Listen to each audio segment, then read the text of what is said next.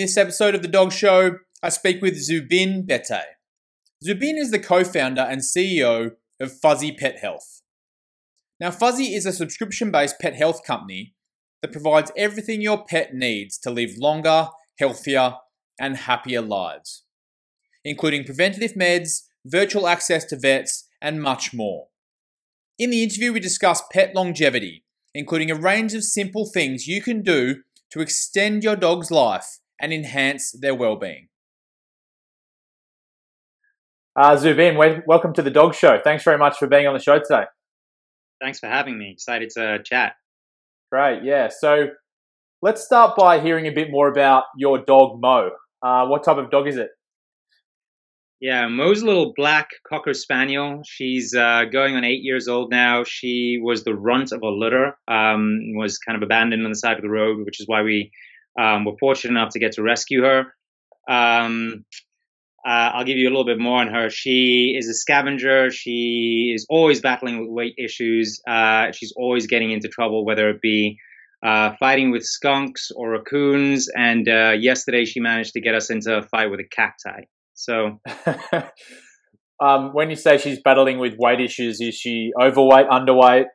Yeah, overweight. She's a scavenger, so she'll just get into. She's super food motivated. She'll try and get into all kinds of food. We're good now. We learned lesson the hard way that we couldn't leave any food lying around anywhere in the house, because somehow, even though she's not really much more than a foot tall, she was able to get on top of dinner tables and coffee tables and into all sorts. So we have a few stories of her getting into anything from chocolates to what else? Big bags full of supplements that were way too rich for her, so ended up having some stomach issues there, and probably a few other things too. Yeah, that's crazy. Is she an inside dog? Does she stay inside most of the time, or? For the most part, yeah. She sleeps indoors, but we're lucky we have a garden where she gets to roam around and be active in. We have it's impossible for her to get out, so she won't be outside in the road or anything like that. But I'd say that she's an inside dog. She also spends a lot of our time, pre-COVID, she spent a lot of her time in our office. So she was surrounded by other dogs or humans that were very, very happy to spoil her and feed her treats. Okay, cool. Is there anything about the Cocker Spaniel which is unique, or I'm always interested to hear about different dog breeds, and you know, you only really hear about subtle things when you actually speak to an owner that's got one. So apparently they're water dogs. So they love the water, and we take her to the beach, try and do it a couple of times a week, and it can be freezing cold. And I don't know if you know much about San Francisco and how cold the water is over here, but it's cold. And she'll just run into the water no matter how cold it is, and just love swimming around. So that's probably one thing. Her breed is predisposed to they've got big, floppy, hairy ears, right? And so her breed is predisposed to ear infections. But fortunately, we've kind of found ways to make sure that doesn't happen, and we haven't had one for about 4 years now. And interestingly, I don't know if this is a Cocker Spaniel thing, but she is super cuddly, very affectionate, likes her independence too, but she's not that much of a fan of babies and kids. I think she feels fairly intimidated by something that's the same height as her. Right. Okay. I guess at 8 years old as well, maybe has she always been that way, or maybe she's just becoming a bit more grumpy as she gets older? She's always been like that. Okay, yeah. So maybe she is also getting more grumpy. Who knows? Have you ever had any other dog breeds, or would you say Cocker Spaniels is your favorite dog breed? So I had Rottweilers. Oh, wow. It's a bit of a difference.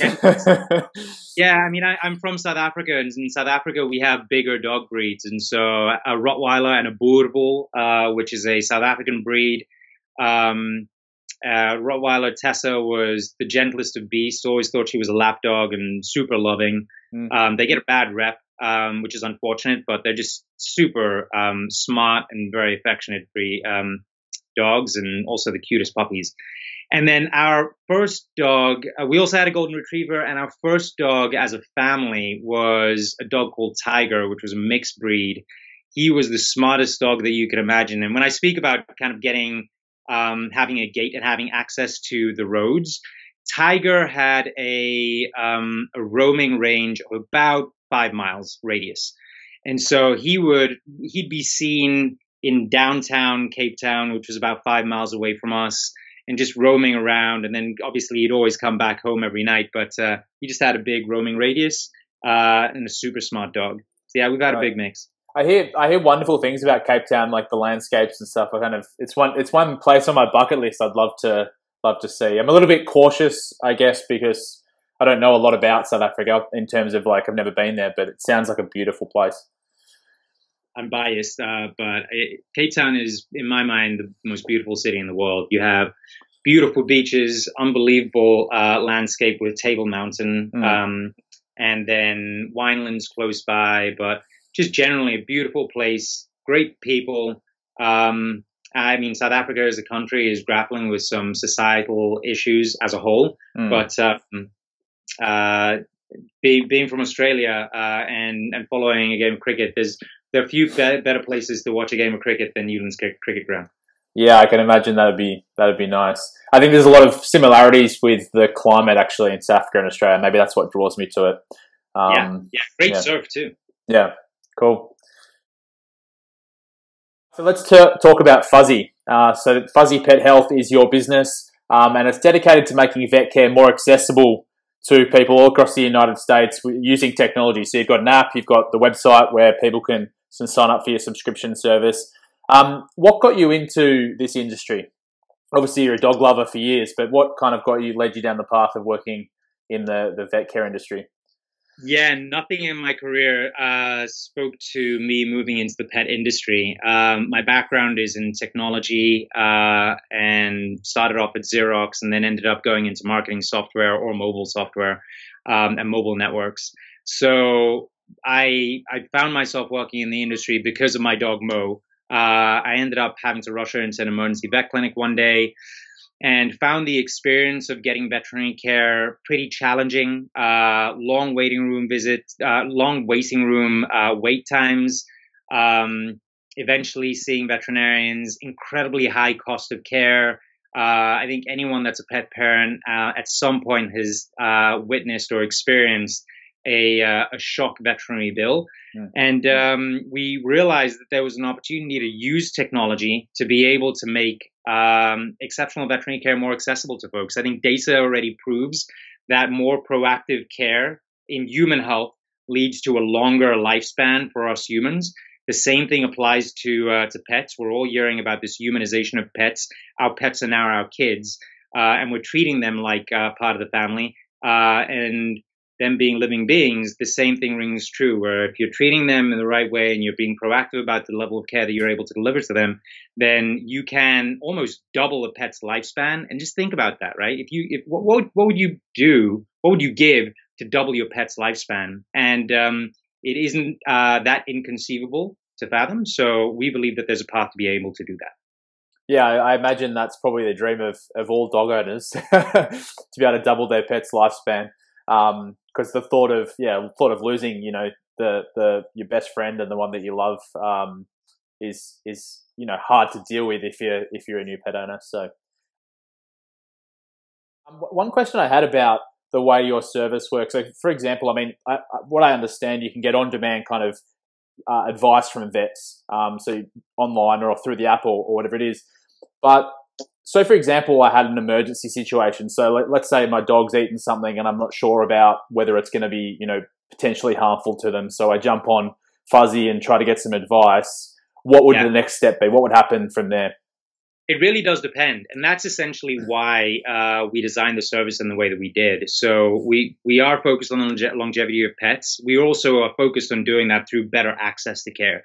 So I think every pet parent has had this moment where your dog's eaten something or it's behaving funny or something is up. And unfortunately, a lot of the time that happens late at night we're at a time where it's difficult to be able to contact your veterinarian. And even sometimes you'll be calling up your veterinary clinic, and the first thing they're saying to you is, come in and we'll be able to give you an answer.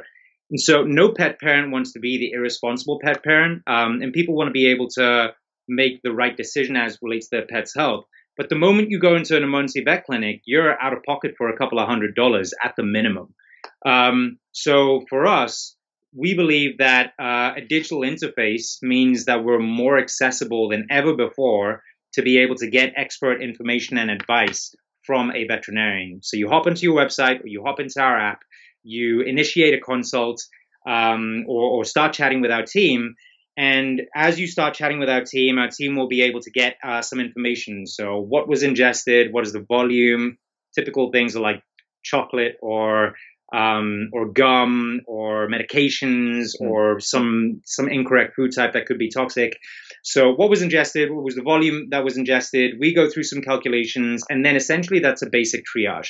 So that basic triage is, yes, this is something that shouldn't have happened, but you're okay. Your pet will be fine. You got to wait this one out with them. It will take 12 to 24 hours. We'll continue to check in over that period of time. And at that point, the pet parent kind of feels this sense of safety or security that they've gone to seek out advice, they've got expert advice, and they've made the right decision.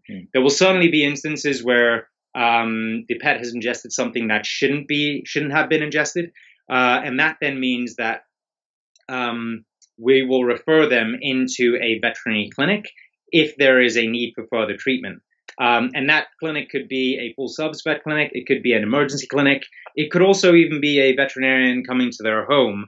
It really does depend on the actual type of care that your pet needs.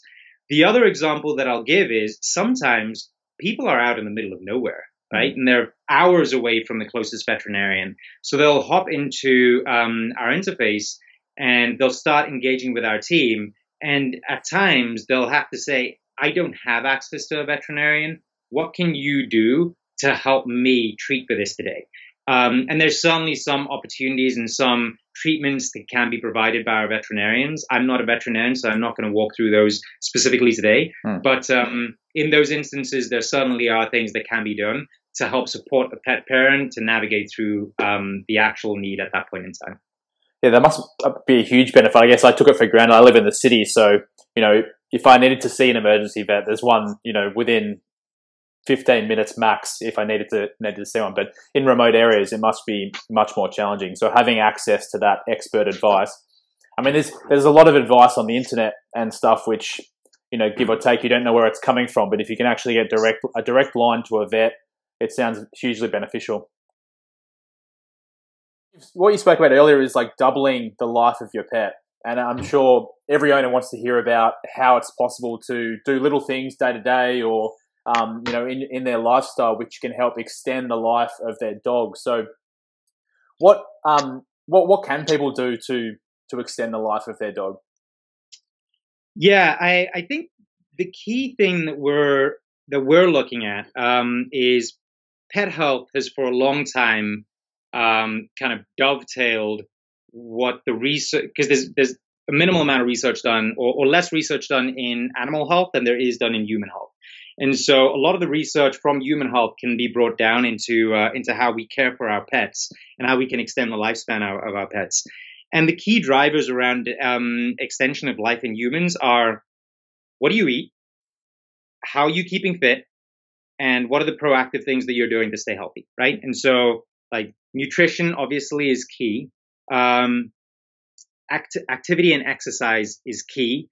And then what are the things that you do on a daily or weekly basis to stay healthy? And actually, one of the most interesting things that I hear from most veterinarians is keep your pet active, brush their teeth, clean their skin, right? Those are three of the simplest things to do, but actually also high leverage. It's incredible how much of an impact keeping your pet's teeth clean are, because that's where everything's been ingested, and it actually has a direct impact on the internal organs of the pet. Interesting. So when you say cleaning your teeth, are you physically cleaning their teeth, or are they doing dental chews? What maybe both? I don't know.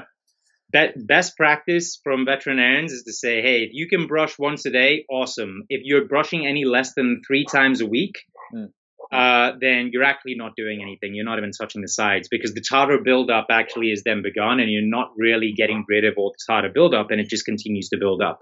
So ideally, what you're doing is brushing 3 to 4 times a week, and also supplementing that with things like dental chews. You got to look for the dental chews that have the right accreditations too. There's the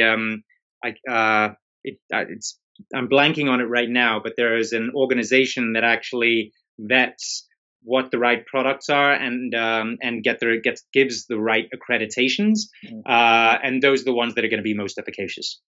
Okay, interesting. What was it? Sorry, what was the third part you said? So obviously exercise, dental health, and then nutrition. Nutrition, yeah. Okay, interesting. Yeah. What do you feed your dog, right? And what do you feed your dog, and how much do you feed your dog? So the key thing is, I mentioned when I explained my dog that she kind of has weight issues. For us, it's just something that we measure so much, and I'm very conscious of it. In that, dogs and cats have something called, and veterinarians use something called a BCS to measure dogs and cats, similar to a BMI in humans. And it goes on a scale of 1 to 9, right? And so the ideal is 4 to 5. Ideally, 4 is perfect. And there's data, there's studies out there that actually show that if you're at a 6 or 7, it's really impacting the quality of life of your pets. And so the reason why we started Fuzzy is because my dog has issues with something called luxating patella, where her kneecap basically is shifting insides out. It's something that's very common in small breeds, and I believe in Frenchies too, right? So the issue is that if she's overweight, that weight is putting more stress on her bones and joints. If that's putting more stress on her bones and joints, there's a high likelihood that by the time she gets to, let's say, 12 or 13 years old, she is able to walk less. And then it basically just has an impact on the amount of activity. And if it's having an impact on the amount of activity, then that will impact the amount that she's able to eat, because she's not able to keep her weight. So it's all interconnected. But ideally, you want to keep your pet at the right weight and the right body mass index, or BCS, body condition score, they call it. And essentially that will help prolong your pet's life. And most importantly is optimize their quality of life too. Right? You don't want your pet to be, for me, for instance, I remember having a conversation with our veterinarian saying, where they said, she's healthy for the most part, but do you want your dog to be 12 or 13 years old and have to have wheels on her back legs for her to be able to get around? And I mean, obviously, we all know the answer to that, right? So we're trying to mitigate that and help her live as long as possible.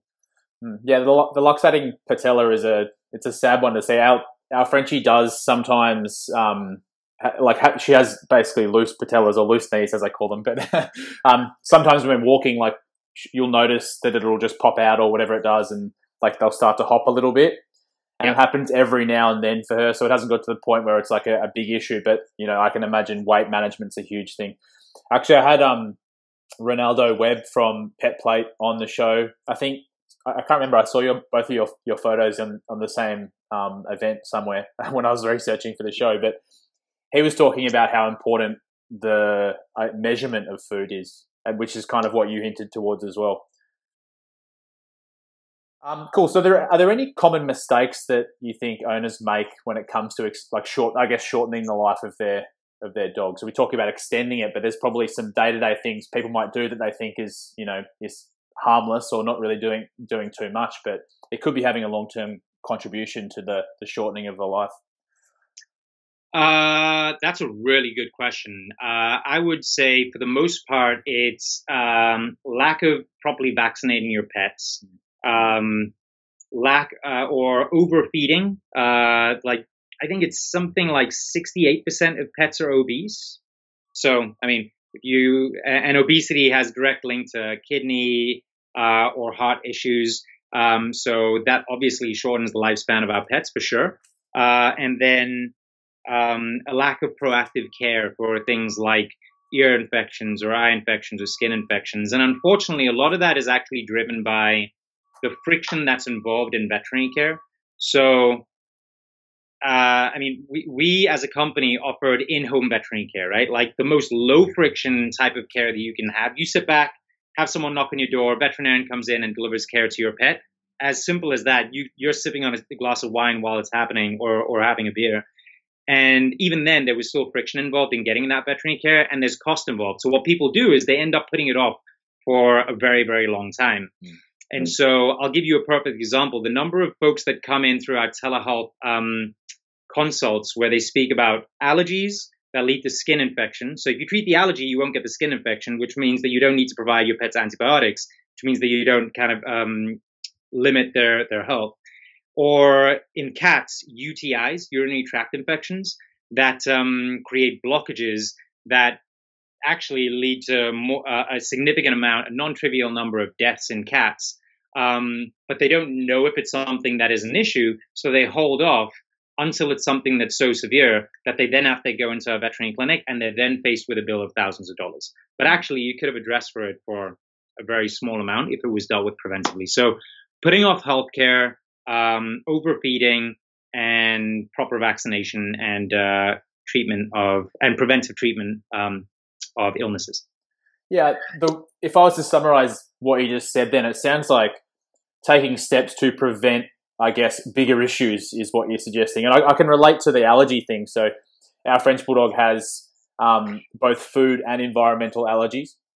And just an example of what, that doesn't sound like, to the average person, probably doesn't sound like much, but it can result in so many things. As you said, skin infections, swollen paws, infections in all sorts of like nooks and crannies and crevices in their body, in their wrinkles, in their tail, in all sorts of areas, right?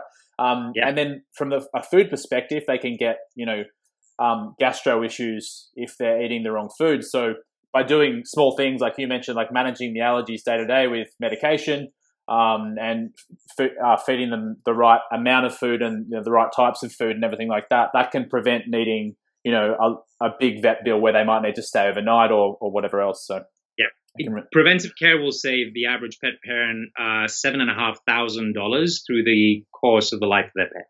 Just preventive care, just doing the things day to day. I'll give you an example.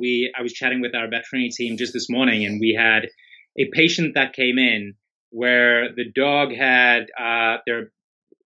skin allergies, and was then chewing their paw to a point where the paw was swollen and then bleeding, and then needed to go into a veterinary clinic, and their bill was $3,500.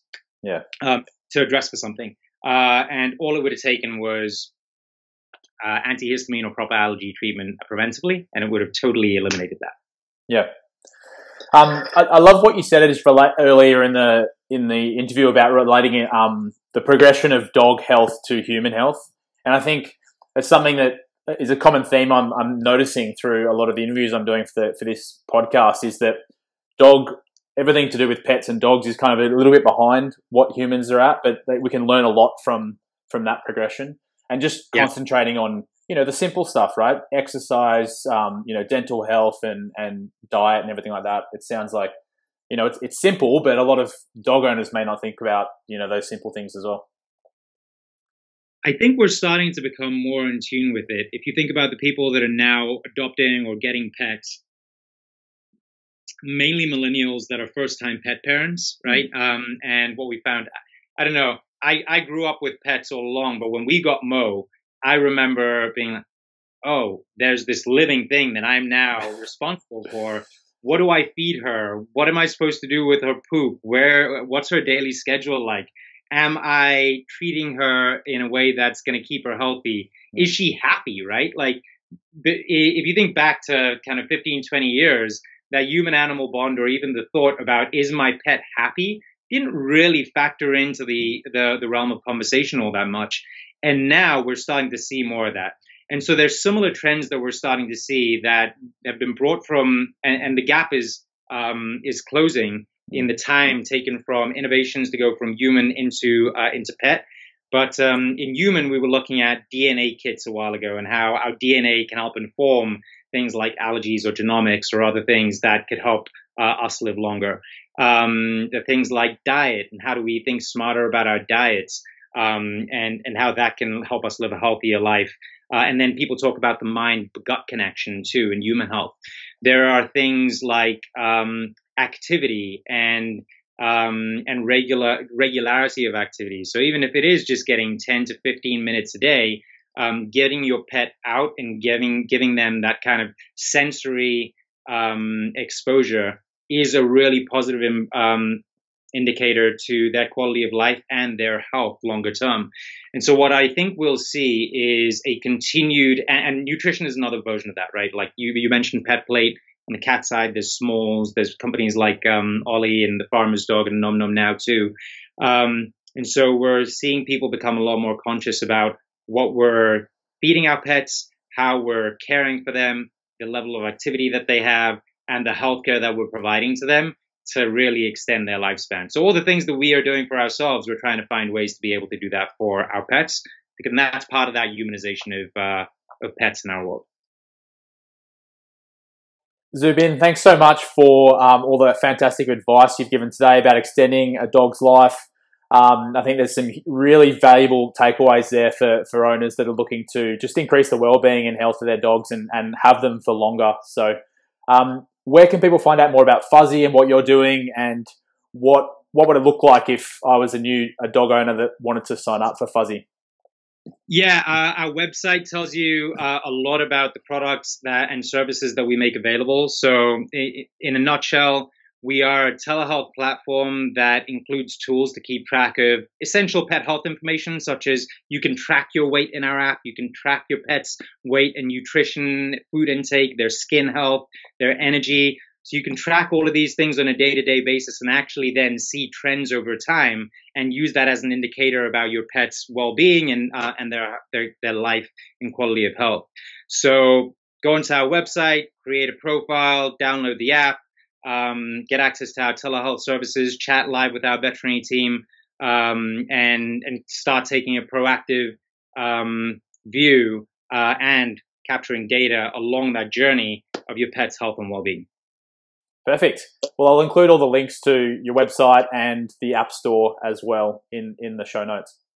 Sounds great. Thanks so much. Thanks for having me on here. It's great to be a part of the show. It's been great to have you. Thanks so much.